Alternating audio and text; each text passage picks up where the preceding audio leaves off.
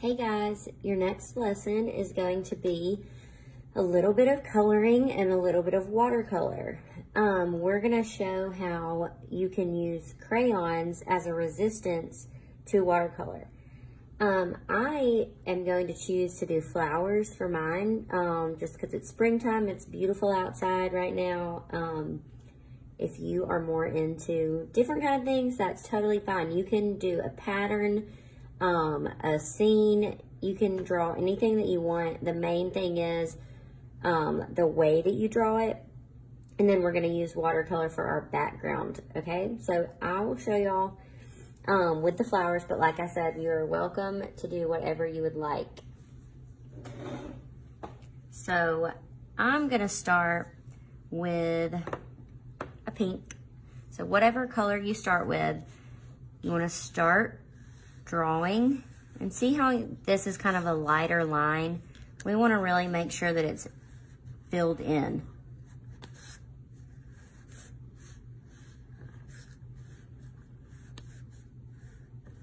So these are light, and I'm going to go over them.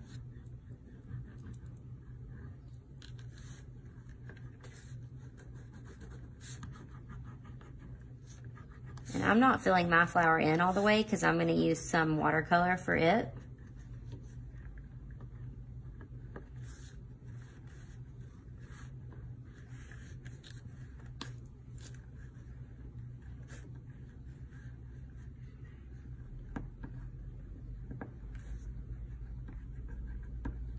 And you want to fill the page up, but not completely. So I'm just gonna do flowers around. Mine's not really a scene.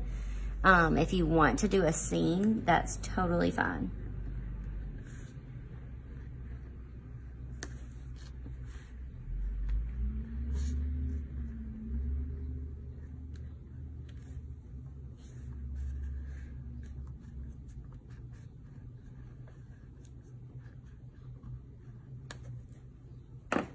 And I'm just using a lot of different bright colors because they show up really well when you go back with the watercolor on top of it. So like I said, make sure these lines are really, really dark on the page. Do some blue flowers too.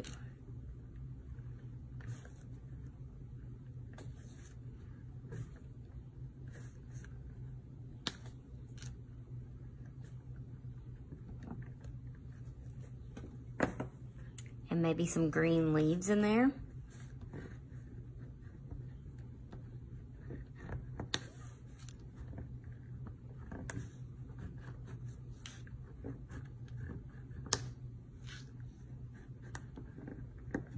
You can almost hear the wax coming off the paper because of how hard I'm bearing down on my flowers.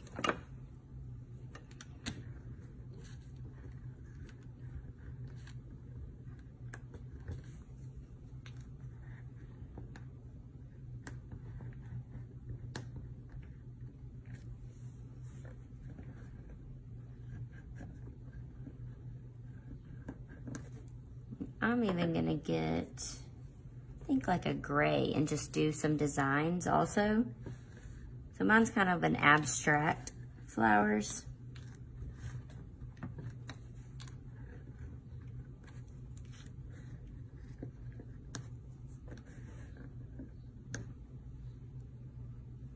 All right, so I've got plenty of wax on here. You can kind of, if you have some residue, you can rub that off.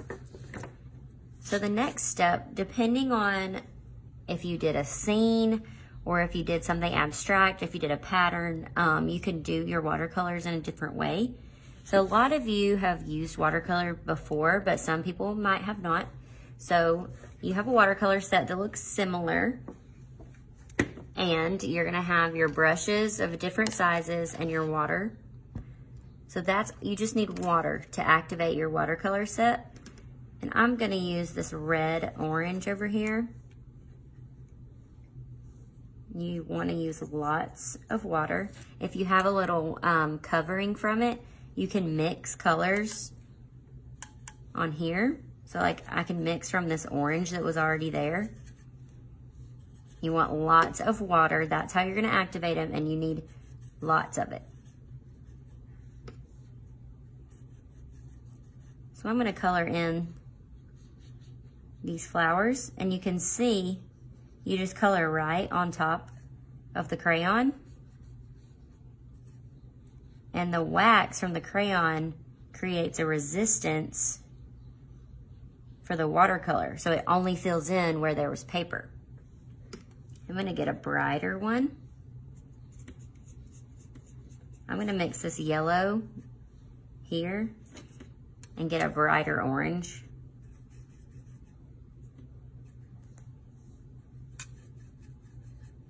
And I'm gonna fill in these. I really like that color.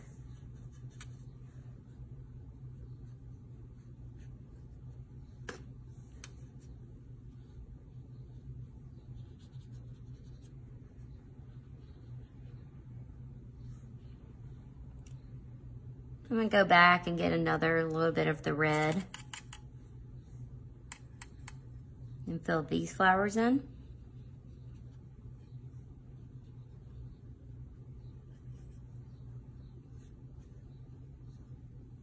And if you want to do multicolor flowers, you can. So you can use a little red there. You can put yellow. And again, if you did a different scene or if you did a pattern, you're just going to fill it in the same way that I am. I mostly just want to show y'all how to use the crayon and the watercolor together. And if it's your first time using watercolor, the different ways that you can mix the colors. And I can't stress enough to not be afraid to add too much water. So I've got a nice green. That might be a little dark for my taste, so I'm gonna add a little yellow to it and make it really bright green.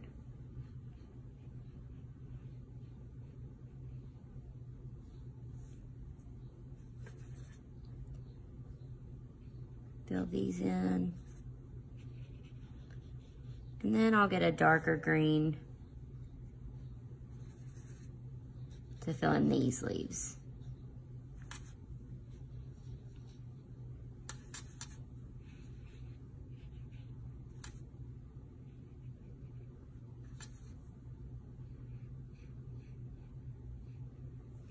And I've got one more blue flower over here. He kind of stands out.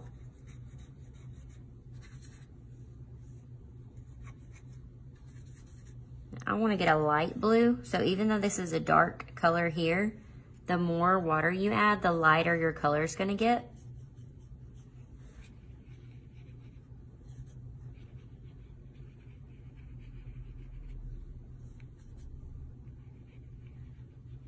So the wax makes it very easy to stay in the lines too.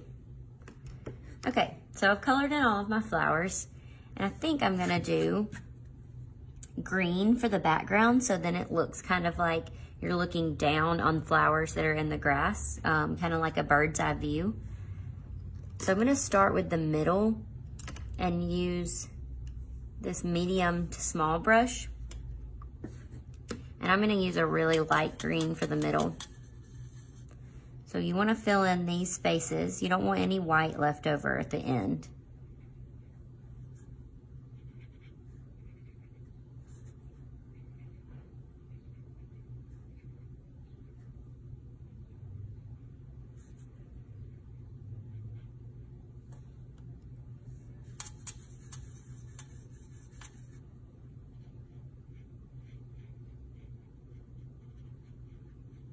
So once I've filled in these tighter spots, I'm gonna get a little bit of a bigger brush. Mix some new green and start on the edges and fill in from there.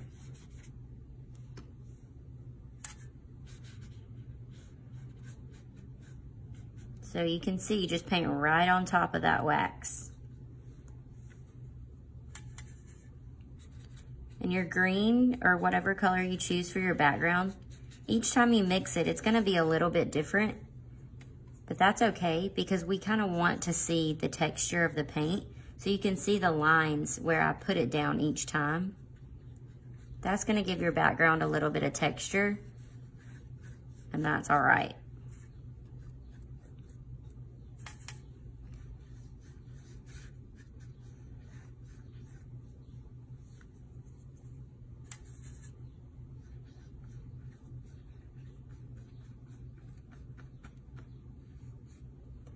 I like to stick with one direction to paint the background.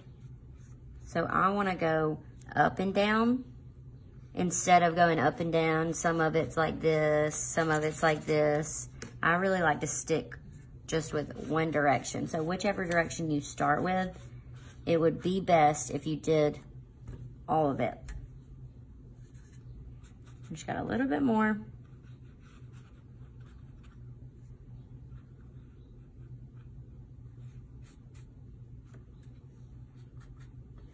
There we go.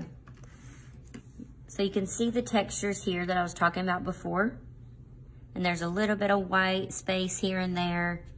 I prefer that, but you're welcome to fill in these little spots if you like that better. But now you know how to use crayons as resistance to watercolor. And you also got a little watercolor lesson in between.